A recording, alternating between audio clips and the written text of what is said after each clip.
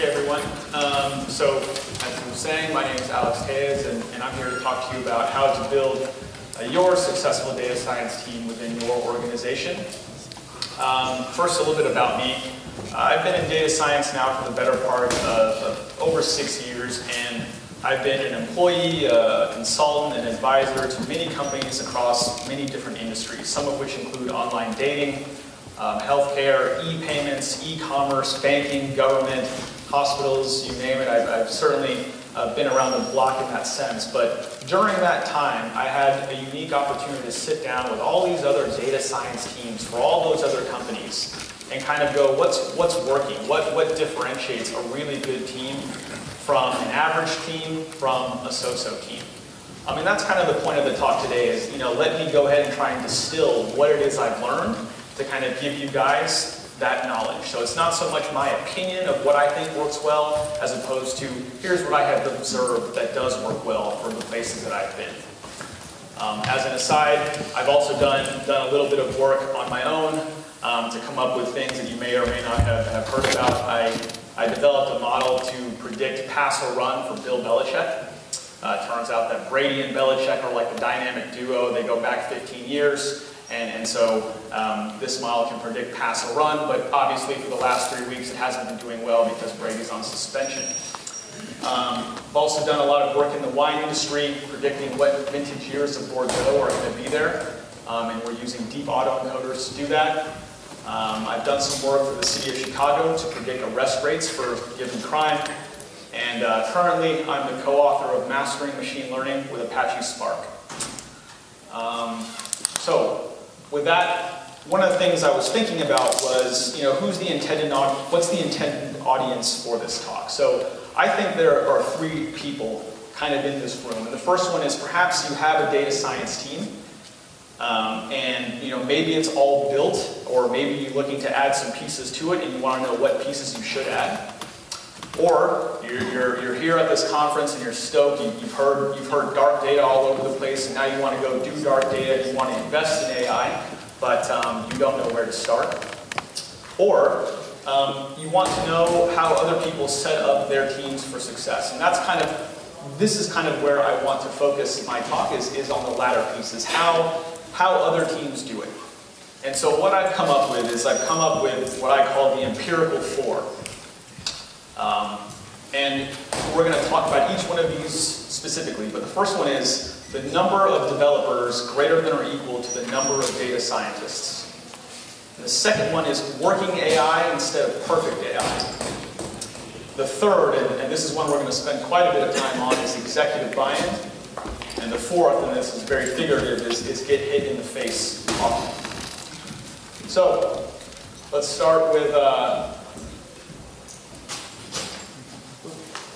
number of developers greater than or equal to number of data scientists. So, oftentimes, we think of data science as this wheel of maths, computer science, and domain expertise. And that's true, but it's lacking in one fundamental piece, and that's execution. And the execution part is just as important as the math, the computer science, and the domain expertise. If you can't bridge the gap between discovery and reality in a data-driven application, then all you've effectively done is run the hello world example for something. And we've all done that many times, right? I mean, we don't need to go over MNIST for the 1000th time. So there's no point in really moving beyond hello world unless you can execute. And to do that, you need a series of both front-end and back-end developers. So I have yet to meet, and I will admit to this, I have yet to meet the data scientist that doubles as also a full-stack developer. Those guys are called magical unicorns. And if you've got them, that's incredible. But of all the places that I've been to, it turns out that the developers are actually on the same team as the data scientists. Because the data scientists are saying, here are the inputs. You need to take those inputs and maybe you put them into a queue, or those inputs get fed into a stream, and you have a Spark streaming application or something like that, and it does some job. You want to write that out to some other queue, for example. Well, all that needs to be hardwired, and this is kind of where your developers come in to help you execute your AI, to help you get beyond what lives on your laptop and something in the real world. one of my all-time favorite memes here. Working AI versus perfect AI. So what do we mean by this is that at the time of research, what I found with these teams is that they're going to do their best to try and capture all the use cases for their technology. So they're going to sit down and they're going to take a deep dive and say, are we covering all of our bases? Is the baseline assumption that we're building our AI solution, is it valid? Are we taking into account all the inputs that we possibly can? And more often than not, they are, but they only know what they know. And so it's what they're going for is, let's deliver a minimum viable product, knowing that at the end of the day, when real data starts being thrown at it, they're going to iterate from that. So it's having the ability to say, you know what, is this better than what I have today? Yes, good, that's progress. So now let's take that, let's put that in, and then let's see how it reacts in the real world. And that's going to be the fourth pillar that we're going to talk about. So if you can't recognize it, this is Gandalf when he holds the staff and says, "You shall not pass." But if you were to say, what's the one pillar, Alex, that undermines or determines the success of the data science team? I think it's this one. This is executive buy-in. So what do I mean by that? I don't mean, you know, here boss, here's the monthly AWS bill, cut the check and thanks for that every month.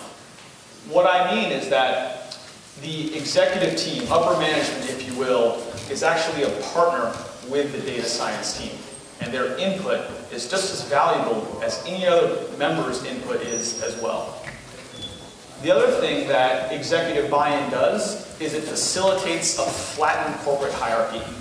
So as part of a data science team, a really good one, the ones that I've seen is they're able to pull in different resources, run experiments for a long or a short amount of time, and basically traverse across different groups of an organization seamlessly because the executive buy-in was there. It starts at the top and it goes down.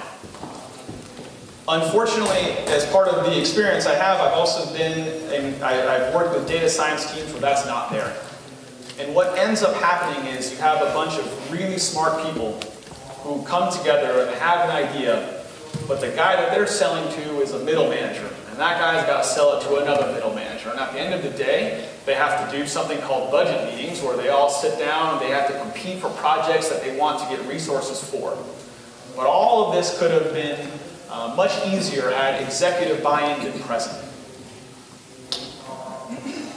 And the final pillar, and this is kind of the ex-post implementation, is getting hit in the face often. And what that basically means, and I think of a quote by this Prussian general who said, "No battle plan ever survived contact with the enemy," meaning everything looks good in the lab. Right? But it's when you take the AI and you deploy it and you see it in the wild, do you begin to notice chinks in the armor? Because remember, when you're deploying it, you only know what you know. And so you're going at it with the best assumptions you can about how people are going to interact. But invariably, you're going to miss some things. And so this comes to the foreseeability problem with it, which is you can't foresee everything. But what I argue is that for a lot of the really good teams, they know that ahead of time. And so if I were to say, where is AI's value? I think 30% of AI value in corporations is the development of the AI. The other 70% happens after you implement it and it gets hit in the face, and then you learn to revisit those baseline assumptions and maybe tweak things here and there and possibly try some new algorithm that you fancy.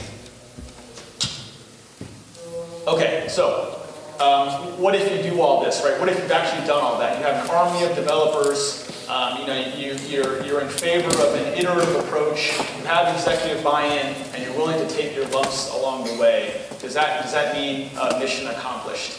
And the reality is that's only half the goal. That's only half of where you want to be. It's a good start, but it's not the comprehensive end-to-end.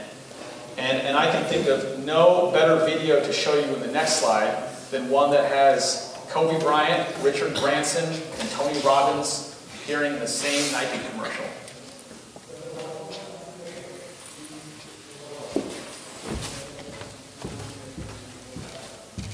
Can I get some help playing? I've successfully gone to the bottom of the ocean. Me too. And I've successfully gone to outer space. Ditto. I feel like I'm already living success at success.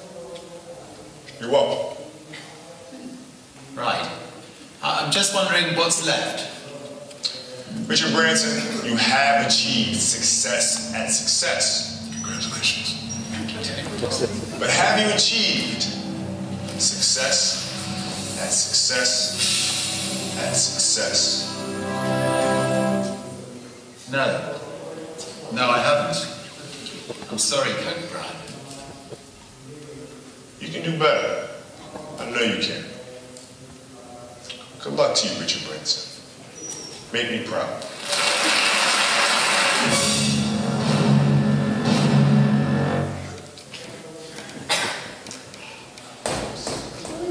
So the point of the movie is you know, obviously we're not going to go to outer space just yet, but the idea is once you've got AI, you've deployed it, and you're seeing how it interacts, that's only half of it. That's just success at success. But success at success at success is actually when you realize that AI becomes a living asset for your company. And like all living assets, it needs to be nurtured. You need to revisit it. You need to do different things. You need to try something new and constantly iterate. Like I was working with an online payments company, one of the biggest in the world. And the argument I'll make is when you work with a fraud team, these guys are employed every day of the year. It's not just we got a fraud solution, put our feet back, and we're good. Because the reality is tomorrow's going to happen, and people are going to figure out a way to defraud other people, knowing that their old methods don't work. And so the idea is it's a constantly evolving thing where they're constantly having to re-update and create more. And so I think it bridges, it calls a phenomenon which I've observed at a few companies now. It's what I call the crockpot phenomenon. It's where you set it and forget it, right? Like you deploy your AI and you say it's good and you just forget it, just like your crockpot. And what ends up happening is then it becomes stale and it's making decisions that you didn't foresee, and maybe they're not the right decisions. And so the way you thwart that, the way you go against that, is if you're constantly nurturing it and you're constantly upkeeping that. I think that's a topic that's not discussed. Very often when we get AI, when we see these papers that are put out by Google and whatnot, we're enamored with the technology. But what we forget is after you have the technology and you deploy it, someone's got to manage it. Someone's got to put the upkeep of that. And then someone needs to tear it down and rebuild it again better. And that's one thing that I think we need to discuss a lot more. So, my final thoughts here. The first one is diversity of thought is key. So, at the best teams that I've been a part of, their data science teams are not just world-class PhD computer scientists. They understand that good data science needs to be inclusive of many roles. Some of them are data scientists, some are developers, other business analysts, systems analysts, help desk analysts, you name it. The reality is that every person brings a different perspective to the table, and you want to leverage that perspective. Finally, flatten your hierarchy. So, as I said before, this works when data science teams are given the freedom to pursue experiments and to traverse across different parts of the organization to leverage what different pieces are doing. And the only way that happens is with pillar 3, which is executive buy-in. So you need the executive buy-in. The message has to come from the top down, and then it trickles throughout the rest of the organization, and that's how you get a flattened hierarchy. And last but not least, this great quote by Deming. If you guys don't know Deming, definitely have a read here. But it goes back to something that we've actually been hearing throughout this talk, which is if you ask 4 questions, you'll get 4 answers. And no AI is going to save you from that one. And so careful time is needed when you have your data science team and you're ready to unleash these guys on a problem. Really take time to think about what that problem is, because I've seen it many times where someone's going to solve something and it's solving a solution that no one has a problem for. So you've effectively wasted all of our time and resources by coming up with an elegant solution for which there's no problem anyways. So time taken upstream certainly helps you downstream. And with that, that's my talk, and happy to take questions.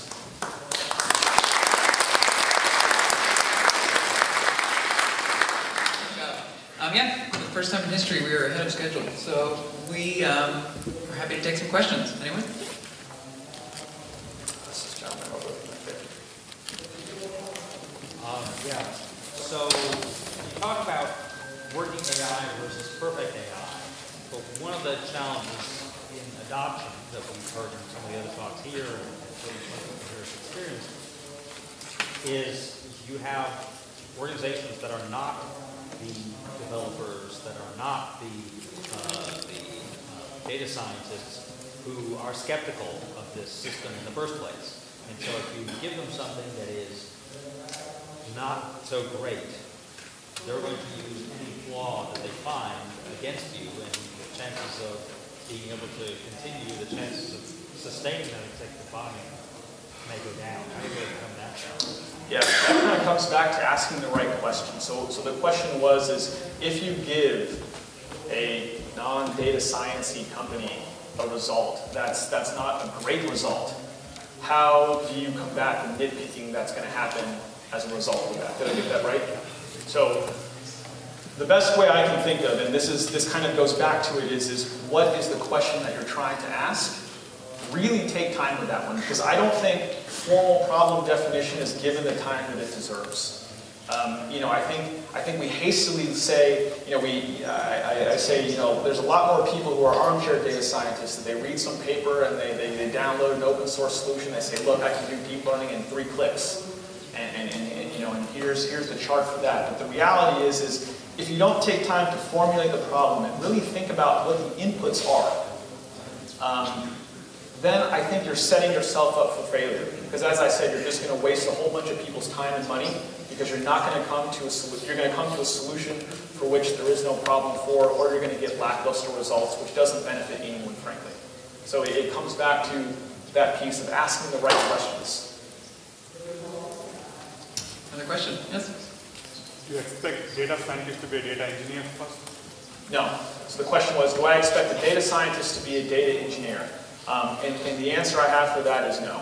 And it's not my opinion, it's what I've seen. So what I've seen is that you have data scientists who can be data engineers, but they're not mutually exclusive roles. So you can have some guys who are thinkers and they're really good with computer science and math, but they don't necessarily need to be taking data and munging it and manipulating it. They can advise it, but they don't have to do it.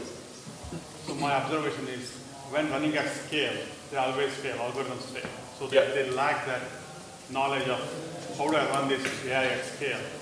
That's where I see a lot of problems. Yeah, and this kind of comes back to having a team that's inclusive of different roles, right? I mean, I've heard many people come to me and say, hey, we have a chief data officer, and we have data scientists, and we have a team, and I think that's dandy, but the reality is you've just got a whole bunch of smart people sitting in a corner. That's no different than if I took all of us in a room and said, let's all just make some ideas together. We can do it just as well. But in order to bridge that gap between idea and reality, you're going to need data engineers. That's one of them. You're going to need business analysts. That's another one, because remember, you need the domain expertise as well. And so what I find is the best data science teams are not chock full of Jeff Hinton disciples, but rather they're different roles altogether. Another question? Yeah, in the back. So how does executive buy-in somehow save you from some annoying prioritization conversation? You sort of contrast the two, like executive buy-in, magic, everything works great, and then versus like having to convince like middle management and things going into prioritization and budgeting conversations. Yeah, so I think, as I was saying, I think it comes from the top down. Meaning, I think with executive buy-in, those are the folks that have the greater influence on middle managers than the data science is going to. So I'm saying the path from bottom up is a lot more difficult than top down. And the way to achieve that is if you are literally bringing in C-level guys into the sausage-making factory to tell them about here's what we're working on. Because it's inclusive of their opinion. And when people feel like they have ownership of something, they're much more willing to be generous with their time, generous with their word, and pass that on down to other people. So I'm saying, rather than go bottom up each time, that I find that never works anywhere. You want to go top down and include them all the time. Another question over there? So I'd like to follow up on that. Obviously, any project, whether it's data science or anything else, benefits from executive buy-in. What's special or different about data science where we should say we should have executive buy-in and avoid the middle management, places where stuff gets stuck? Why is data science special? How do we make that case? Well, I think data science is special because by now, most companies are now hip to the fact that there's value in their data. They know one principle, which is there's value in my data. They don't know what that value is or how to unlock it, but they know that there's value. And so part of the job of the data scientist, which is rarely spoken about, is they also need to play salesman. So these people need to concoct good enough questions that deliver business value. And if that's at the form of more revenue, increased efficiency, that onus of responsibility is on the data scientists to unlock whatever that is. Because at the end of the day, what really drives business, what I find, is value. And if that's in the form of efficiency, or if it's money, or increased revenue, that's what makes data science so special. Is we know that there's value there, we don't know what it is, and we want to go pry and figure out what that thing is. I still don't understand how that's different from other projects one might invest in. Yeah, and I think that comes down to the prioritization, which this gentleman over here was talking about as well. And that prioritization happens when you include executive buy-in for people to say, hey, this is where I see this project, and typically those people can associate a figure to that. And if that figure, what I found is when they make that a compelling enough case, that's the prioritization that you see. Continue on that. I don't think there has to be a separation between prioritization and data science. Because data science can help with prioritization as well. That will become a pipeline of understanding what is more important, and it'll be always living and breathing learning system. It is part of data science as well. Yep. Question about data scientist role. Right now, at this stage, it's a data scientist role. Don't you think it has to be a product manager's role? This constant communication with middle management, executive, and actually scheduling and routing the job inside of the data science team. Is data scientist capable of holding it all and actually turning it over to the product manager? So that's a really good question. So far, I have yet to see a data scientist who can be a project manager. Oh, the question was, are data scientists at the point where they can become product managers as well? And I believe, my hope is that we can be. But for now, I have yet to see that reality happen. I have yet to see a data scientist who is willing to act as a product manager, come out with release cycles for what they want to do and things like that. I think we're moving towards that, but I don't think we're there now. I would like for that to be the case. So, just to talk about the executive buying question,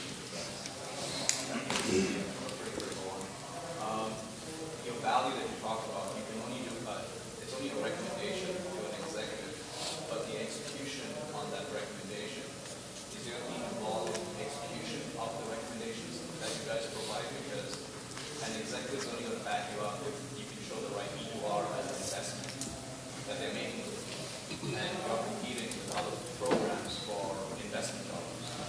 So if you can show the right expense to revenue for the investment on data sciences,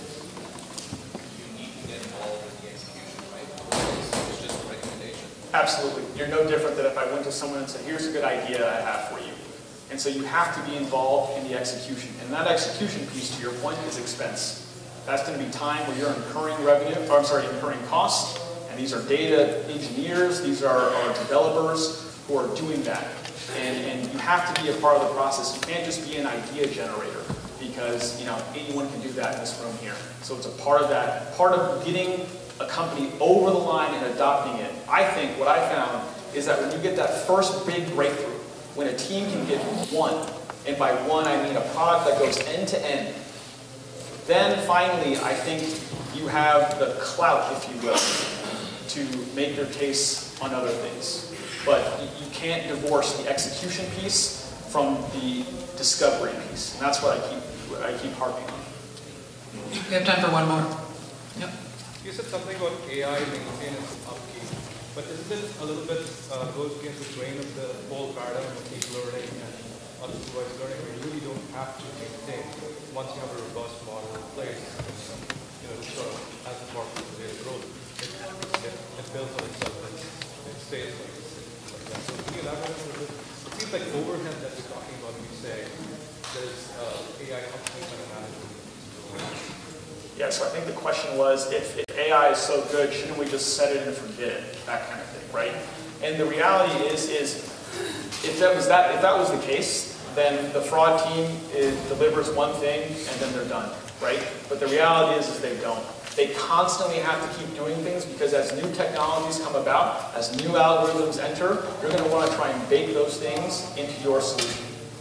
Case in point for my own work is we had an idea of how to accomplish something, and it was AI driven. It was very much like, you know, hey, let's just turn the machine on and see what happens. But then I read about something new, and I thought, now that's going to be much better than what I've got before.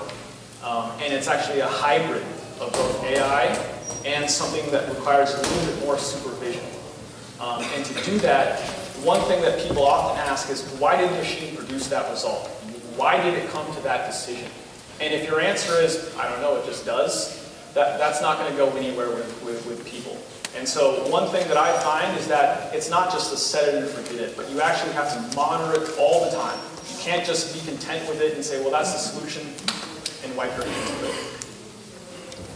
Yeah, we spoke yesterday a bit about explainability. Thank you very much, Alex. That was wonderful.